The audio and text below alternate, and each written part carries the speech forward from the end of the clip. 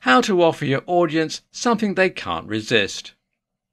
Finding a real audience that will listen to you and give you attention is hard enough, but finding an audience that will really support you again and again through thick and thin and even spread the word about you to other people is even harder. Loyalty is very difficult to find, but it's so important because it will help you turn your passion and hobby into an actual career. If you want to have an audience that will truly support you, believe in you, and come back to you often, you have to offer them something that they can't say no to. You have to give them something of serious value and, ideally, something that they can't find anywhere else. There are so many creators in the world. What will set you apart from the others? What can you provide people that no one else can? In this tutorial, I'm going to teach you how to offer your audience something unique and genuine and priceless.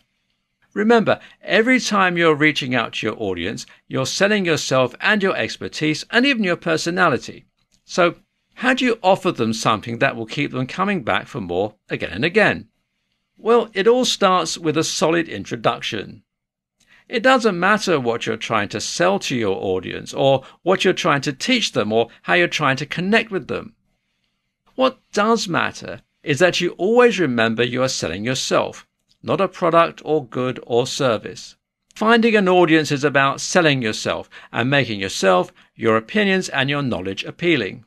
And that all starts with your introduction. When you first start speaking with your audience, start with something personal about yourself. Give your audience a recent event in your life or a personal anecdote. Tell a story of a personal experience that will connect with people from all different walks of life, or perhaps you ask a provocative question that everyone can relate to. Once you have introduced yourself, you can get to the business of making your offer.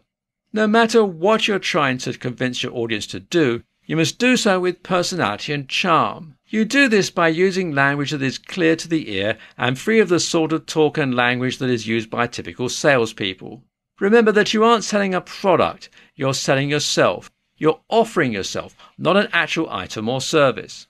If you are well liked by the audience, they will follow you just about anywhere. They will listen to you and believe you. They will give serious attention to anything you offer.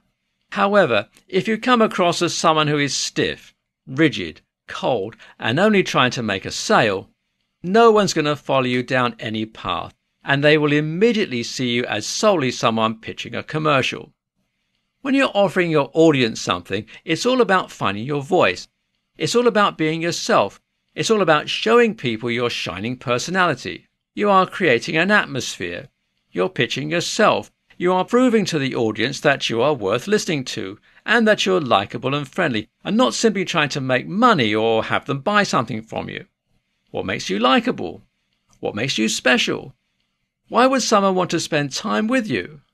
These are the questions you should ask yourself before you attempt to create an offer for your audience. Focus on yourself and what makes you engaging and capitalize on that. For more free educational content, visit learnforfree.biz. Content produced and distributed by AllSuperInfo.